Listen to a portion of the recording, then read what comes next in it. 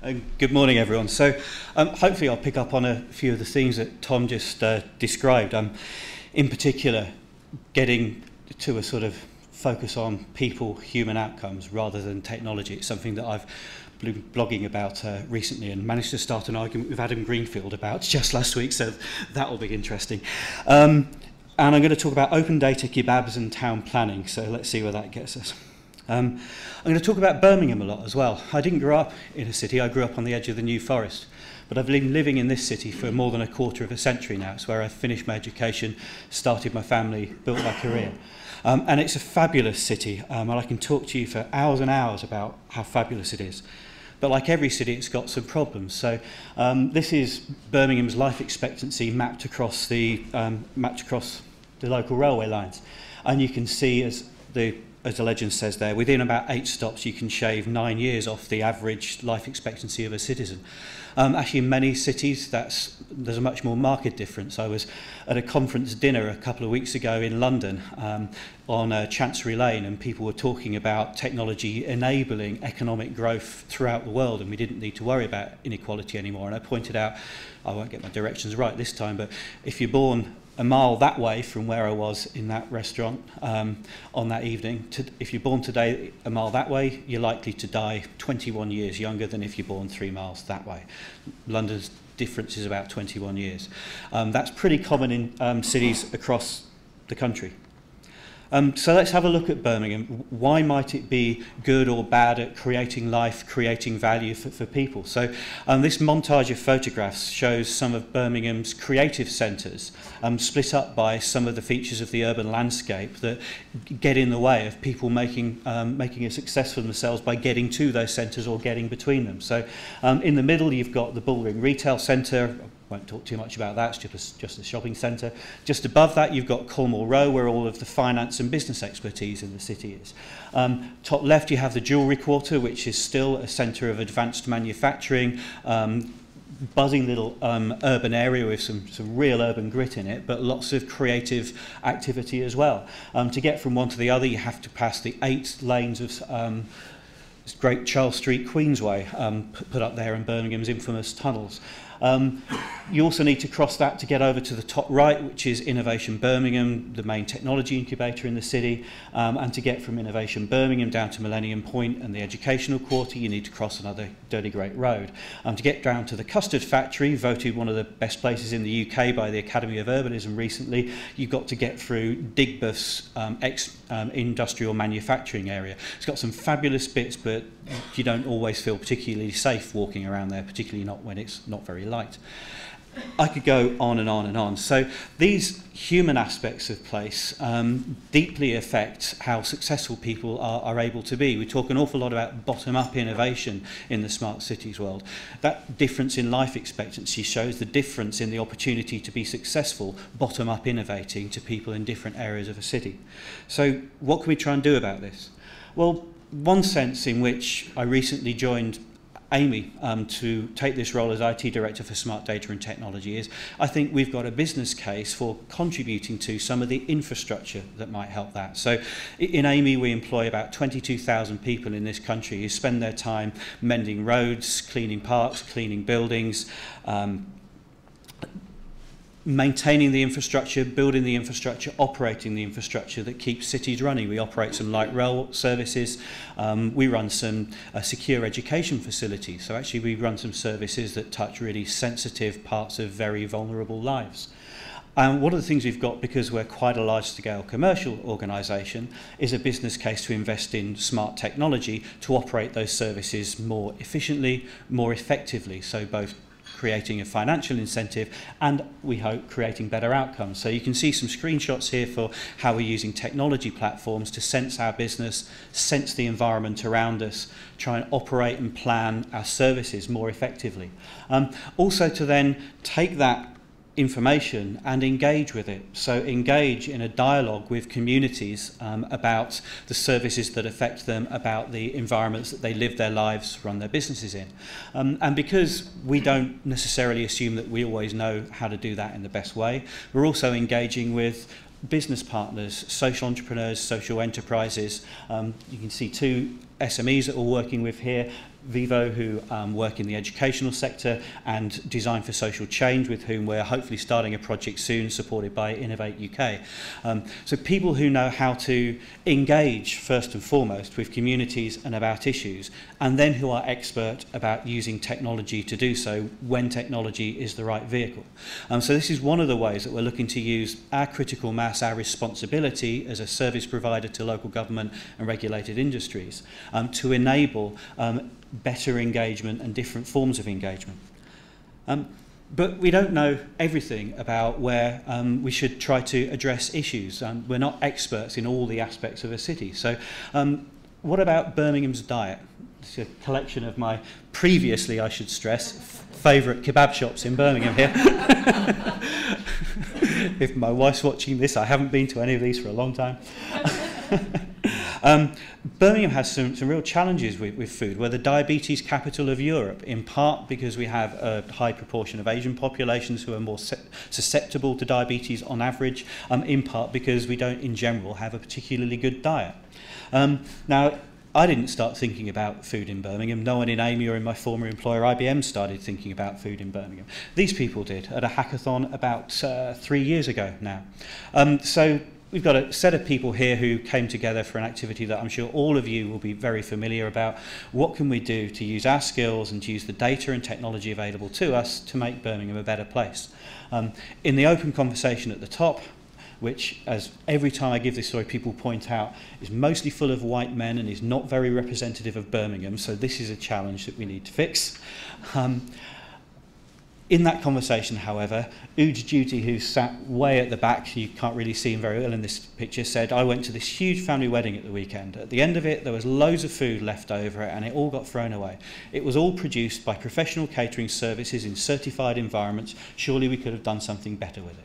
So over the course of a couple of days, a few people here hacked together an app that connected information about professional catering services in Birmingham and soup kitchens and homeless shelters. So in principle, it has the ability to connect people with spare food with people who need food to give away. It's a great little idea, and one of the examples of the sort of ideas that come up when you get people together like this, giving their time freely in a place that they care about. One of the challenges, though, is how do you take that idea and do something more substantial with it? So it was a great idea and a great piece of code. It's there on GitHub for anyone who wants to use it. But it didn't result in people driving vans around Birmingham every evening redistributing food. And that isn't a problem that I've found a way to solve yet. But it did start sparking the question, how could we go a bit further? How could we scale the idea? So this is what we've been doing for the past 2.5 years now. About 20 institutions in Birmingham coming together in a completely non-commercial collaboration just to listen to good ideas from around the city. So you've got the usual suspects in there in the sense that you've got the council, you've got IBM, you've got SCC, who are one of Birmingham's largest privately held companies. They're also the largest privately owned technology company in Europe. They operate cloud data centres in Birmingham and all sorts of things. We've got the Heart of England NHS Foundation Trust, we've got the LEP. We've also got some less obvious suspects. So Millennium Point, which is a large institution that supports education and entertainment and culture. We've got OpenStreetMap, who are a non-commercial organisation. We've got Droplet, a local startup, etc., etc. And the idea of this was to bring together some of the people in Birmingham with the willingness to listen to good ideas, no matter where they came from, and the resources to potentially support them, and the networks to potentially support them. So some interesting things have happened as a result of this. So Centro's Birmingham's public transport executive. Like any public sector organisation, they don't have a lot of spare cash. What they've recognised is they also don't have all the ideas about how to make public transport better in Birmingham. So they've been running sponsored hackathons, and what the Smart City Alliance did was help them to engage with the city's community of entrepreneurs. They've had a whole set of good, potentially viable business service ideas in transport emerge from that activity. And because these days, if you've got a good idea for how to improve a transport service, chances are it's going to reduce the carbon of transport if it's successful. They're then able, through Innovation Birmingham, to get funding grants from the Climate Kick, which supports low carbon initiatives. So without any central funding, simply by connecting a network in a way that wasn't connected anymore, we've connected challenges with innovative capacity, with funding streams, and things are starting to happen. There'll be a new personal transport information service piloted in Birmingham soon called My Journey as a result of this. We also helped something happen in the Longbridge redevelopment. So you'll all be familiar with the demise of MG Rover. Decade or so ago, been going on a long time. It is and remains a sad loss for the UK and the region's manufacturing capability. Car manufacturing's starting to do really well again in the West Midlands thanks to Jaguar Land Rover, but in the meantime you've got this enormous great site where this huge mile-long factory used to be. Actually this site was one of the biggest petrol exporters in the country for a little while, because when they went to start redeveloping it, they realised it was basically a lake of spilled petrol sat underground. But now they're starting to build a new town there. What was one of the challenges with this town? Well, it's the HGVs following sat-nav directions to postcodes that didn't exist when they were building it. They started turning up in the village of Northfield down the road, which wasn't very helpful. There's a whole set of people in Birmingham who've been wanting to fix this for a long time but hadn't been able to get access to the Longbridge site, and that's OpenStreetMaps. So one of the connections that the Alliance made was between those organisations. So Birmingham and the West Midlands has one of the best mapped set of roads and buildings in the country for OpenStreetMaps, now including the Longbridge redevelopment, helping the lorries get to the new destinations they need to get to. And we did something about food too. Through convening a set of what we thought about as unusual suspects from our networks to try to follow on from that food hackathon. We brought some technology entrepreneurs from Birmingham and London in, we brought a nutritionist, we brought the council, we brought the NHS, and we talked about what we might do. Because the bottom-up world of innovation doesn't work very top-down, what happened next wasn't what anyone walked out of the room thinking it would be. What happened was that Shalene Milu, the lady on the right who was the nutritionist, got inspired to start a new business, got connected to a property developer who had the old school building here on Harborne High Street and had promised to the council to operate a responsible venture into it.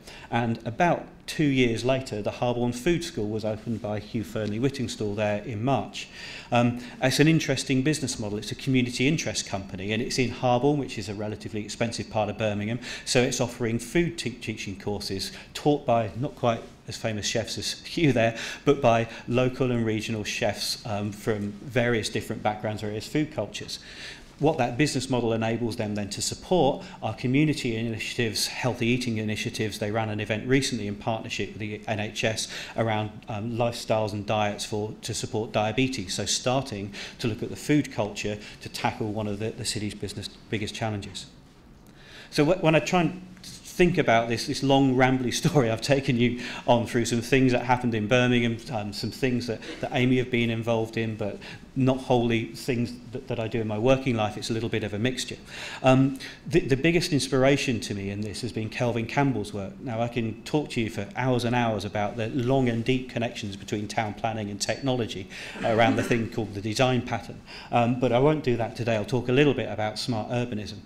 Kelvin asks the question, what are the characteristics of urban policies and environments that give rise to massive amounts of small-scale innovation? That sounds like scaling smart cities to me. He comes from a town planning background, so you can see here some of the work that's emerged in looking at how to avoid slums developing as cities rapidly urbanise in the developing world. So it's about putting basic grid infrastructures in place, not full infrastructure because no one can afford it, not housing because no one can afford it, but basic infrastructure and patterns so that when people self-build with the resources available to them, a better quality of infrastructure emerges than would have happened starting from a blank canvas. So when I think about that in terms of smart digital urbanism, these are then some of the things that I think about. So any infrastructure in cities, technology or otherwise, needs to be accessible and adaptable. So in technology terms, back to many of the things that Tom talked about, open data, open APIs, open standards, open architectures as well, because it's only through open architecture we understand the purpose of a system and where to engage with it. We need to be engaging. So again, in technology terms, that might be about offering open data, having a conversation about it. So a brilliant presentation from ODI Leeds just last week about some of the work they've done using open data to tackle the issue of empty housing in the city. And social media is a form of dialogue as well. Engagement isn't all about technology. I fully appreciate that. I'm just talking from a technologist perspective. How can we support it? It's about top-down and bottom-up. So what are the top-down things we can do to support bottom-up innovation? Well, in planning frameworks, we should be mandating these things. When people develop property, taking huge investments from pension funds often to develop physical infrastructure that will then generate commercial returns, as well as demanding public space in those developments, we should demand public technology, public data. That doesn't require investment, it just requires policy. We also need the soft infrastructures. I've talked to you about just one of those in Birmingham. This is another form of soft infrastructure. There are many around the country. And finally, and I thought a little bit about this phrase, I think we need to be entrepreneurial and enterprising. What I've observed in the Smart City Alliance through chairing it for the past 2.5 years is that if we try to run initiatives, we fail. Because we're already people with busy jobs, often people running companies with low margins or running public sector institutions with falling profits. That doesn't work. If we create an environment and offer support and connections that allow people to exceed, and if we invite interesting people to come talk to us, then their entrepreneurial and enterprising nature leads them to do things, and with just a little bit of help, we can help them be an awful lot more successful. And I think there's a hugely important aspect of scaling smart cities in all of us recognising that. I hope that's been interesting. I hope I'm just about on time. Thank you very much.